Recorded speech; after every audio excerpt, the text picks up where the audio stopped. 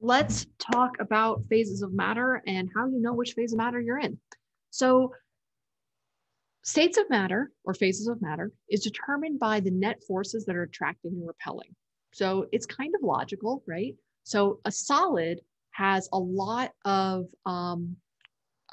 forces that are attracting the molecules and not a lot that are repelling them. And a gas is the opposite. There's a lot repelling and not as much attracting. So it's kind of like a tug of war. In a tug of war, there's really only two main forces at play. There's the two opposite teams. In terms of the phases of matter, there's three different forces that we have to take into account. So let's go through each one. There's kinetic energy, electrostatic interactions or intermolecular forces, and pressure. So let's talk about kinetic energy first.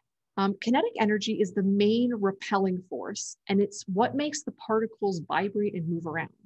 And if you remember from before, kinetic energy is the energy of moving particles and is related, connected sort of conceptually to temperature. So temperature is the average kinetic energy. So essentially, this is saying that the more kinetic energy, the higher the temperature. So the higher the temperature, the more the repelling force, which kind of makes sense, I think, in a lot of ways. So let's kind of draw this out here. I sketched it out in pencil, and I'm just going to kind of fill it in while I talk to you about it. So if you imagine you've got little particles, and they're kind of bouncing around. Okay, so this is a higher temperature.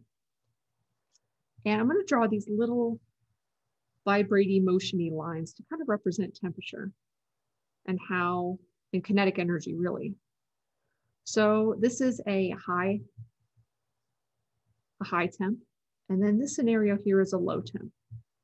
Just kind of comparison, right? So what's going to happen is because they're moving around so much, they're bouncing off of each other and sort of repelling each other. They're trying to move away from one another. So I'm going to draw these arrows that represent that. All right. So they're kind of pushing away from each other.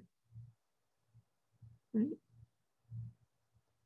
And high temperature, they're pushing each other away pretty hard. It's quite a lot of that force that's pushing them away. Let's compare it to a lower temperature. So if you bring the temperature down a little bit, we got those same particles. But this time they're moving a lot more slowly. I'm just going to draw kind of fewer of these lines to represent that. Maybe that one, maybe just that one. Maybe that one's barely moving at all. Okay. They're just not moving as quickly. They're not moving as much. So they end up repelling each other a lot less. So I kind of drew the arrows in a little bit, not as dark. They're not as dark, they're not as big.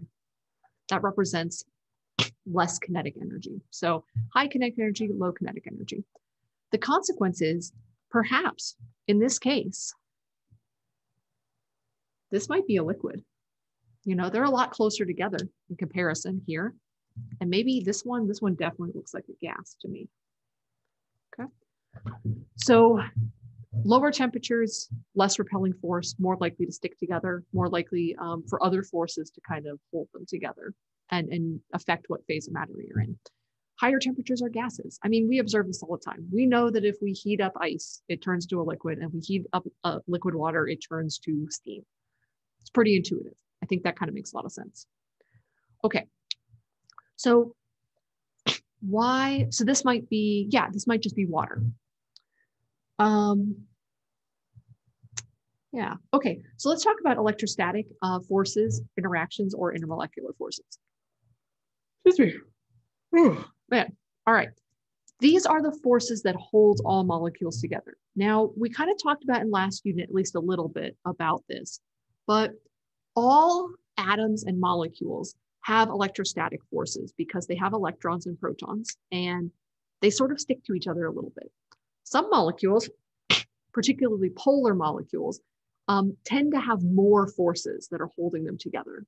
Other molecules, like non-polar molecules, don't have as many forces, intermolecular forces or electrostatic interactions that hold them together, but they all have at least some. So if you have something that has a lot of IMFs. So let's go.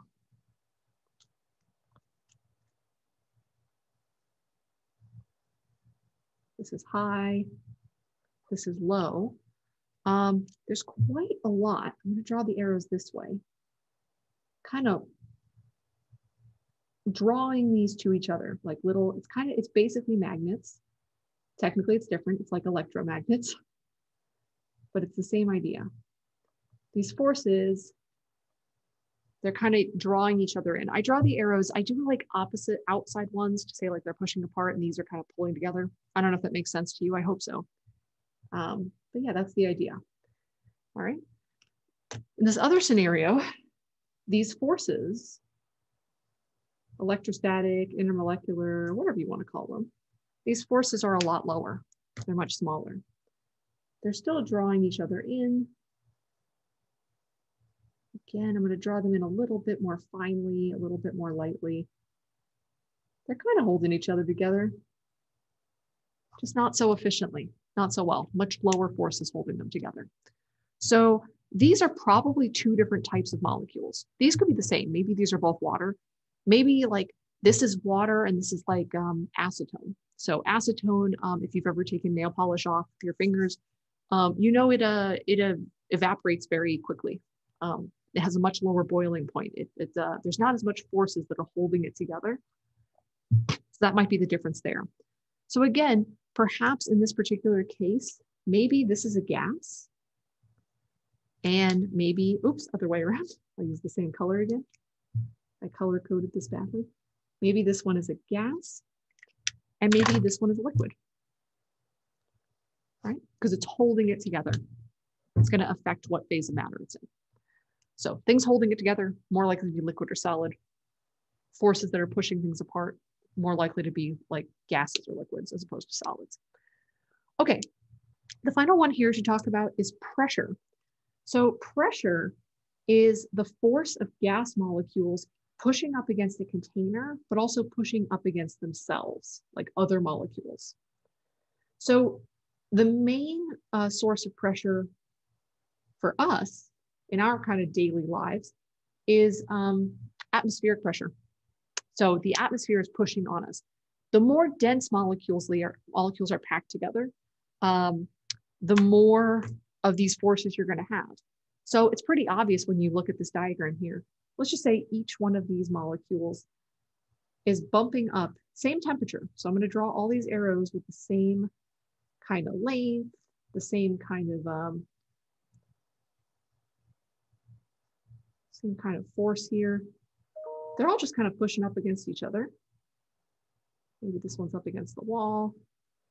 There's just way more force the more molecules you have. So this one is going to be a high pressure. This one's a low pressure, so same pattern here. This is definitely a gas. Just looking at it, I can tell that's a gas. You know, this one might be a gas too, but it looks way more liquidy. Looks like it could possibly maybe be a liquid. I'm just gonna put like, let's put down here, liquid with a question mark. Maybe it could be a liquid. Or it's pretty close to becoming a liquid. Yeah, maybe just a little bit more pressure and it'll become a liquid. So anyways, those are some properties. And these are how hopefully these visuals have helped you to understand how these three kinetic energy, electrostatic interactions, and pressure help determine whether whether a state of matter is in which phase of matter it's in. Of these, this one is inherent to the molecule. So let me add that in here.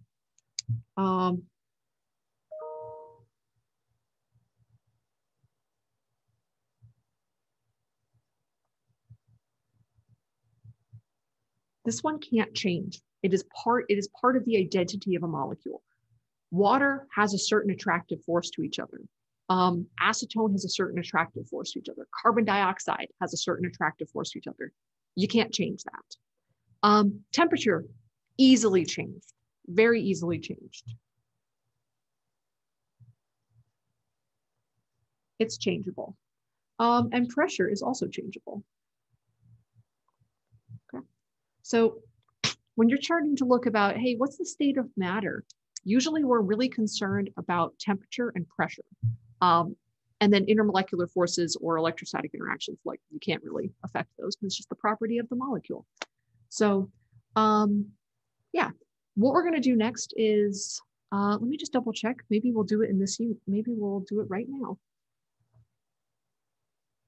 Yeah, let's go for some examples of that. So changes to boiling point. Sorry, got a little bit stuck here. So if the boiling point is going to sort of depend on all of these different factors, right? Really, it's going to change. It's going to be affected by the IMFs and the pressure. So give me just 1 second here. Okay, I just wanted to draw these out for you really quickly before I got started. Okay, so looking back, we know that boiling point is the temperature of the transition between a liquid and a gas. So I've drawn here two different scenarios to look at the two forces that are going to affect this. Obviously, if you increase temperature, things are going to start to boil. But the question is not about the temperature. It's like, what temperature will it start to boil? I've kind of set these scenarios at like in the same situation. So let's just go through them. I think this will make sense. Okay, so there's two factors that affect these. There's electrostatic forces and pressure. So going back here, kinetic energy is what's going to make the water boil. At a certain temperature, the water is going to start to boil. When those repelling forces of the motion of the particles is enough to defeat the attractive forces of the electrostatic interactions and the pressure. So there's two things that are keeping them together, one that's pulling them apart. So let's hold, for this first one, we're going to hold pressure constant, and we're just going to focus on electrostatic forces.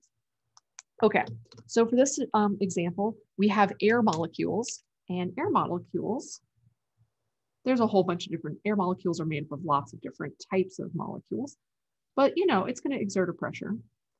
But in this case, they're both in the same room. That pressure is the same. So that's going to try to keep everything from boiling. So the only difference here is the difference between water and acetone. So water has really high IMFs or high interactions. In comparison, acetone has pretty low interactions.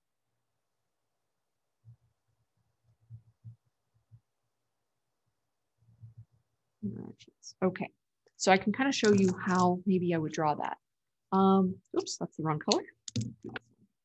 So, whoa, these are really small, but maybe you guys can get it. They are pulling at each other a lot. Very, very strong. And these ones are considerably weaker. I know it's so tiny. You guys could probably barely see it, but there it is. So at a temperature, let's just say we're at about 70 degrees Celsius. Let's set the temperature. Let's just say this is at about 70 degrees Celsius. Okay. The acetone is absolutely going to start boiling, right? Because the forces that are holding it together are not as strong, so it's going to boil. Whereas these forces, this is not going to boil at the same temperature because all of the forces added up are not strong enough to make that happen. So if we kind of added up all these arrows, so the intermolecular forces, there's also, you got the heat, the movement that's trying to separate them. They're both at the same energy. It's just not going to boil. Again, in this case, the low interactions are why that's true. So that's one of the main reasons why different substances have different boiling points, all based on their individual properties. Specifically, acetone does not have hydrogen bonding, and water does. They both have dipole-dipole interactions, but anyways, that's if you got into that. Okay, let's take a look at air pressure. This one might be familiar to you from the Mount Everest lab or video, whatever we're calling it at that moment. This is high air pressure, and this is much lower air pressure. And you can tell that because of just the density of the particles. This one has a lot of air molecules, various types of air molecules, and they are going to exert a lot of force. And in this case, we'll keep the substance the same. So water is going to attract itself, obviously, just like it did over here. So we'll throw in some little arrows just to keep that constant. It's going to attract itself.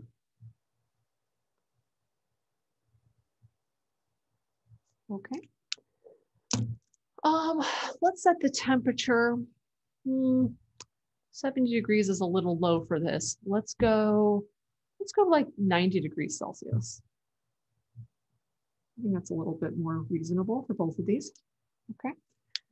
So even at 90 degrees Celsius, if you are very high altitude, water is absolutely going to boil because, again, the force that's pushing down on this is not very high, but it's way higher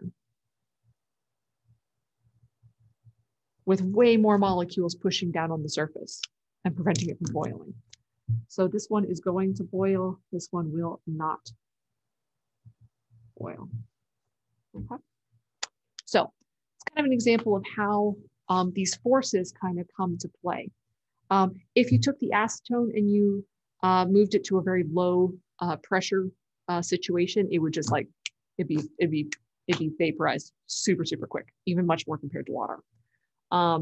If you went below sea level, way more atmospheric pressure, it's going to raise the boiling point. So the effect here is that increased pressure, electrostatic forces will increase boiling point, and pressure will also increase boiling point. Now, I think the opposite is true for melting points. I think, nope, I think it's the same effect. No, it'll lower the melting point. It'll lower being at high pressure. Yeah, it should have the same effect. Anyway, I'll keep thinking about that one. It's a good thing to think about how this will affect melting points. But there you go. Hopefully that kind of makes sense with all of that. So again, it's all about just balancing out the forces. So let's stop there. And then we're going to get into phase change diagrams, which is when the actual unit packet will start.